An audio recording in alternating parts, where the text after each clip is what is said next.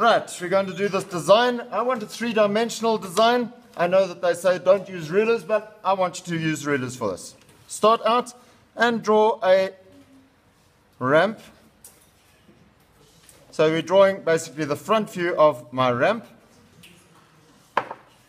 I want you to take your set square, place it down, set square or ruler, it doesn't matter. Take your 45-degree set square, place it on the edge, slide it across till it reaches that corner. Draw a line. Now I'm going to draw a line parallel to that up at the top here. I'm just going to do a construction line coming out there. Once I've got that, I'm going to take my set square, place it up against the edge over there, place a ruler along the edge of it, slide it until it reaches that corner, draw a line which is now parallel to that line, and join it in, and there we go, we've got a three-dimensional wedge. Happy?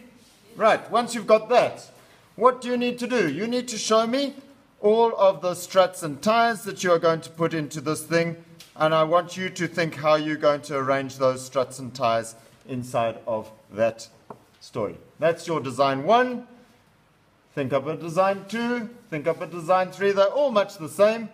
We said that it needed to be portable. So what else do we need? Wheels. We need some wheels on it maybe. Or we could put some, I don't know, handles on it. Whatever you think.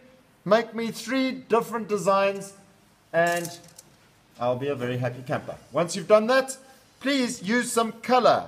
Use some color to show me what you are doing. So in other words, make my struts and ties different colors. All right. These things over here. And you can tell me that those things are straws or whatever. And then you can put in, I don't know, some guy ropes or whatever to tie this thing down. That would be a guy rope. In other words, that would be a tie. Can you see it?